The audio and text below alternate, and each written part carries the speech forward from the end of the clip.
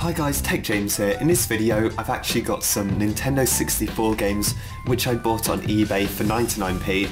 So these things came all the way from Japan, which I thought was kind of crazy because free postage and 99p.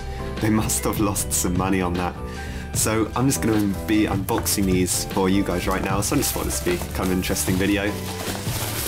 And I'm always looking for cheap games to buy on eBay. So I think they're in pretty reasonable condition, so let's just have a look at them here. So I got two games. The first game I take out is Pokemon Stadium. So I don't actually have a Japanese Nintendo 64, so you might think, well, that's a bit pointless, but I can't play it. But I just thought the art on these looks really nice, and you know, it's something to add to my collection because I don't actually have many Nintendo 64 games. So it's made in Japan, and I think this game's from 1998. So what, 19 years old now? And yeah, it's called Pocket Monster Stadium, because in Japan that's what they call Pokemon, Pocket Monster. So yeah, the condition of this one's actually pretty good. I might take it apart and clean it up a bit.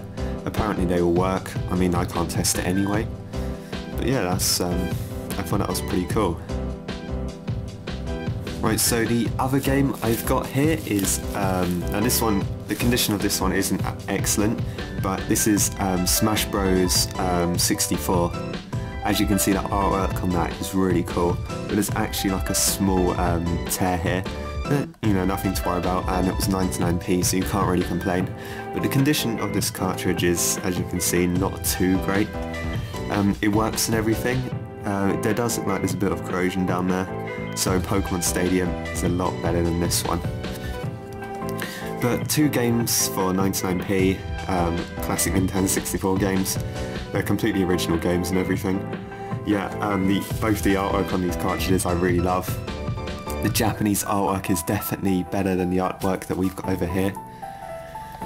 So yeah, I just thought this would be just a short, fun video to show you guys some games that I got very cheap on eBay. If you enjoy these type of videos, let me know in the comments, because I do quite a lot of things where I just buy stuff dirt cheap and then have a look at it. So that's pretty much it for this video. Like and subscribe, and I'll see you guys in the next one.